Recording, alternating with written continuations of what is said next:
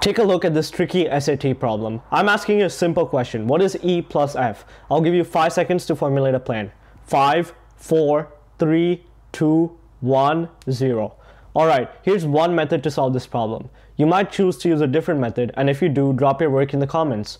First, let's clear the denominators on both sides. Multiply both sides by x plus 4 times x minus 2.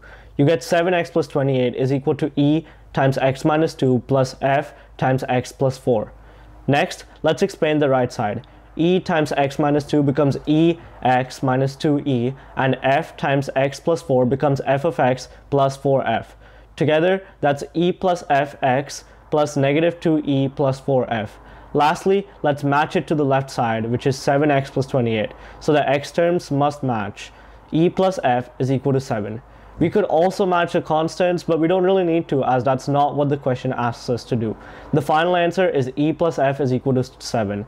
You want another challenge? Try the problem that's currently on the screen. Comment what A and B is down below. Also, follow us and comment math, and I'll send you an AI-powered SAT platform with thousands of practice questions.